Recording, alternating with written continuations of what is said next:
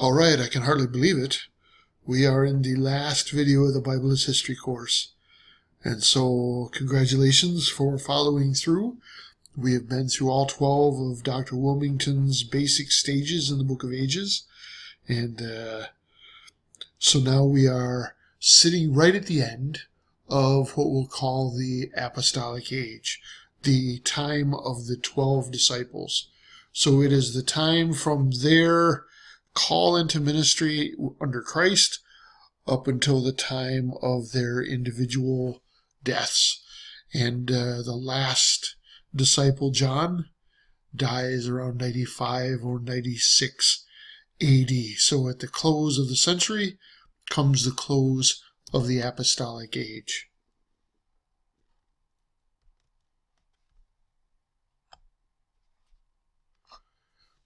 Each disciple sealed his witness with his own life. So all of the disciples, except for John, died as martyrs. So their witness to the life, death, and resurrection of Jesus is incredibly important, because if they were telling a tale, would they have sealed that tale, 12 of them, with their own blood? So it's powerful evidence for a true life of Christ, a true death, and a true resurrection. John only was the one who died of natural causes. He was exiled to Patmos, and we read about that in the book of Revelation. And then tradition tells us that he was released just before his death from Patmos, where he returned to Ephesus. And the tale is that every Sunday they would carry his bed into the church, and they would ask what message John had for the church. And his answer every single Sunday was love each other. They'd pick his bed up, take him back out. The next Sunday the message was the same thing until he died. And he died, perhaps, as we said, 95, 96 AD. So the authority that the gospel came with originally resided in the disciples of Jesus Christ. They were the ones who walked with him. They were the ones who heard his teaching. They were the ones that saw his miracles. They were the ones who knew him before his death and saw him after his resurrection. So the authority was there. And then as they grew older, one by one, they would write letters, and those letters would be passed around. And with Paul adding about half the New Testament, we rarely in these early years had a complete collection. So if you passed, let's say, the book of Colossians to me, I would read it with great vigor. I would write it out, perhaps for myself in my own congregation, and then I would pass it along, and I would wait till somebody brought me the book of James, or something written by John or Peter. So the letters were passed around, and nobody seemed to, at the very beginning, have all of them. It was rare to find a complete collection.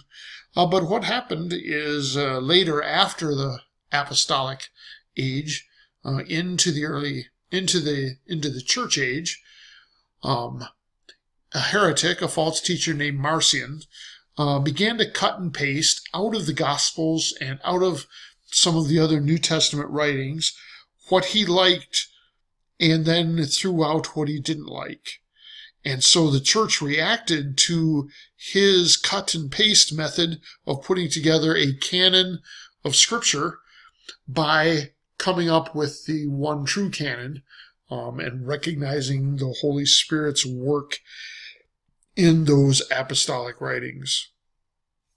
So eventually the authority spread from the apostles to the things that they'd written, until after their death, what we have left is that written word of God. Let's talk a little bit more about it. The word canon means a straight edge, a line, a standard. And so what books that were available, written in the 1st century or 2nd century, many books had been put forward as possible inclusion in Scripture. And so which ones would rise to the level of showing the imprimatur of the Holy Spirit, and which ones would fall short. Now, some theologians list many different criteria for choosing which books would fit in the canon and which not, but almost all of them boil down to two possibilities, and the one that is almost always primary, and perhaps the reason why that book is included is, was the book related to, attached to, written by somehow an apostle of Jesus Christ, one of the disciples. So if it was written by an apostle or related to an apostle, and it was written for edification, if the church found it valuable, then it was included. So that brought many of Paul's books into the canon. It brought the Gospels. John Mark was related to the Apostle Paul. The book of Hebrews was related to the Apostle Paul. So by and large, the books of the New Testament were settled ones. Some of the disputed ones were the book of Hebrews, because it doesn't start out by saying Paul, an apostle of Jesus Christ. And we argued in another video that the book is different because it's a sermon and not an epistle. So the answer is in the genre. But because it didn't have Paul's name attached for a while, the book of Hebrews was a disputed book. The book of James was a disputed book, mainly because it seems to stress works as well as faith, and then the book of Revelation, because it's the book of Revelation, and it's hard to interpret, but it comes with a promise, a blessing, that if we read it and study it, that it will reward us. So those are books that were disputed for a time, but eventually included in the canon. Then there were a couple of books that writers liked. Some even advocated that they be added to Scripture, but were in the end rejected.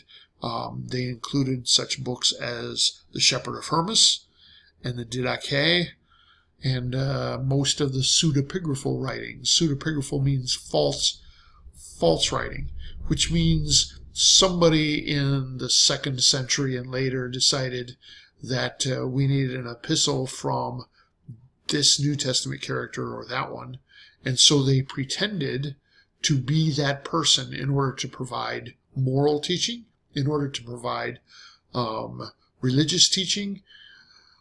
But because they were pretending that we knew that wasn't actually written by Mary Magdalene or someone else, those pseudepigraphal books were rejected by the church. Let's talk a little bit more about the Shepherd of Hermas and the Didache.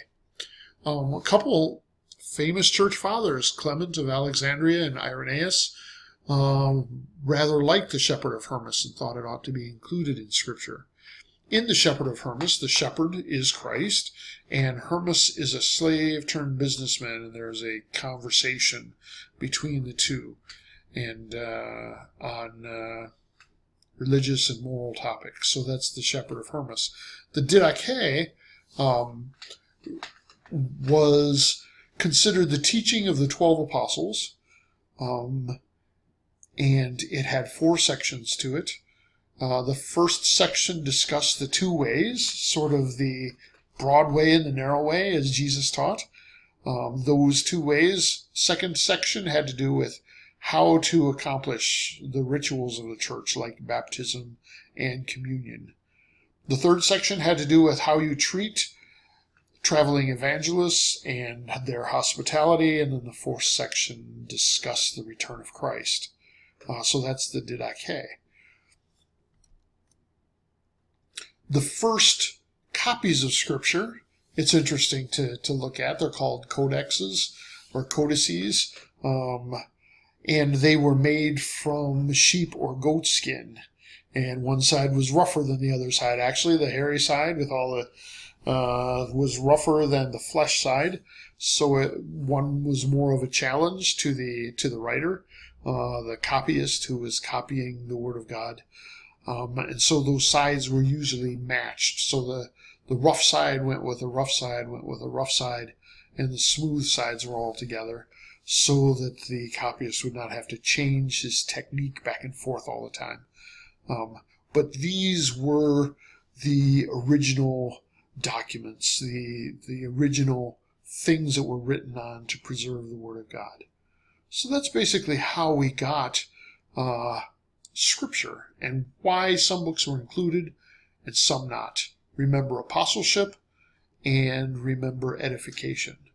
Because if it were possible that we could find, let's say, the Apostle Paul's grocery list, we would not assume that that writing was inspired.